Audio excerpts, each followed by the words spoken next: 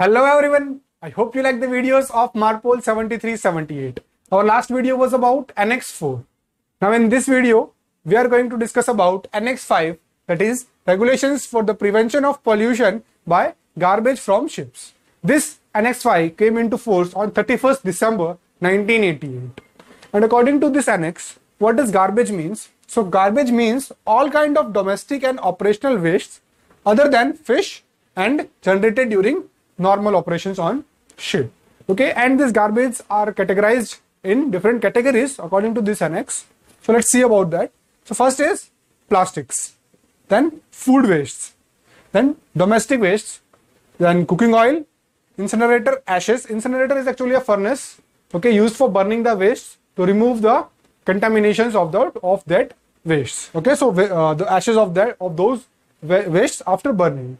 Then operational waste, then cargo residues, animal carcasses, and fishing gears. Okay, so these are the categories of garbage which are categorized according to this annex. And here on the screen, you can see that how much time does the different type of take to dissolve into the sea.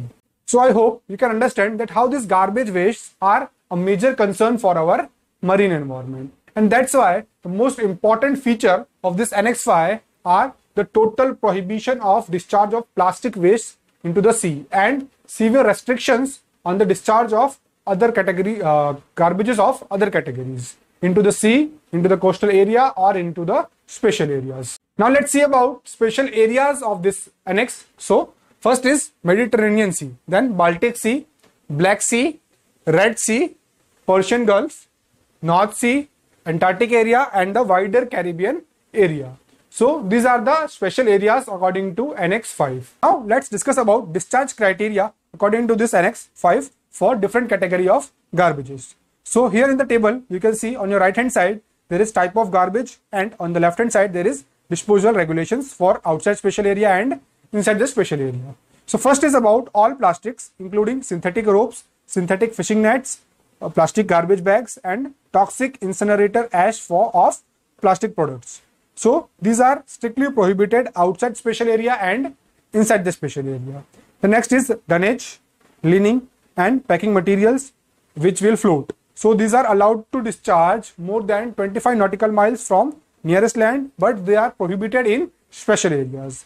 The next is paper products, rags, glass, metal, bottles, crockery, and similar refuse. So these are allowed to dispose greater than 12 nautical miles from the nearest land or 3 nautical miles from the nearest land if comminuted and ground to a size of less than 25 mm, but they are prohibited in special areas. And last one is about food waste. They are allowed to discharge greater than 12 nautical miles from the nearest land or 3 nautical miles from the nearest land if comminuted and ground to size less than 25 mm. And in special areas, they are allowed to discharge greater than 12 nautical mile from the nearest land. Now let's discuss about garbage record book. So according to the regulation 9 of this annex, all the ships of 400 gross tonnage and above, and all the ships certified to carry 15 persons or more on board, and all the fixed and floating platforms engaged in exploration or exploitation of seabed must carry garbage record book with them. Now let's see what are the entries to be made in this garbage record book. So first is about when garbage is discharged at sea, then when discharged at port, then when incinerated, and at accidental discharge. Okay, so these are the entries to be made in the garbage record book. And this garbage record book with all the receipts must be kept on board for 2 years after the last entry has been made. Now let's discuss about shipboard garbage management plan.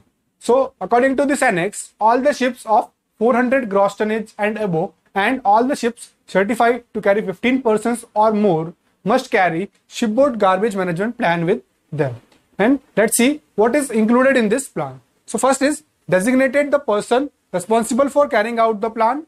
Then it should be in the working language of the crew. Then provide written procedures for collecting, storing, processing, and disposing of garbage. Then contain written procedures for the use of equipment on board. Okay, so these are the points included in the shipboard garbage management plan. So this was about Annex 5 of MARPOL 7378, that is regulations for the prevention of pollution by garbage from ships. I will provide you the PDF of this annex. You can download it from the link given in the description box. So I hope you will like the video. So please click the like button, share the video and subscribe the channel. Thank you so much.